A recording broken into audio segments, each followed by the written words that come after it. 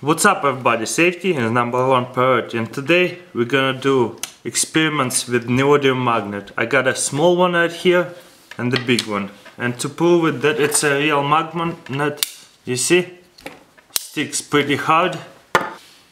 So is this one. Check it out, this is metal right here. You see the magnet sticks into it, and this is aluminum plate. You see, it doesn't stick. So let's take it out and let's do some experiments. So I'm gonna put it on my hand like that, hang it, and let's spin it. Let's see, nothing happens. It doesn't stop.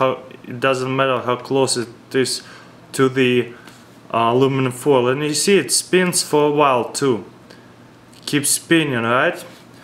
Well, let's stick a magnet into it and move the aluminum plates and see how it's gonna spin right now. You know, it's heavier, so it's supposed to spin a lot more. So as you can see, it spins pretty hard too right now.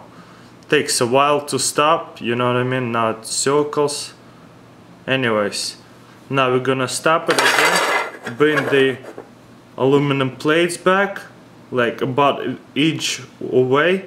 We're gonna spin it. Look how fast it stopped. To the dead end. Look, check it out.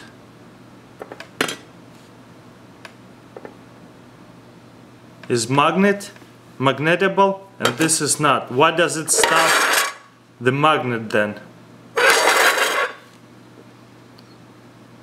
Alright, that's pretty much it. Let me know what you think in comments and check out my next experiments.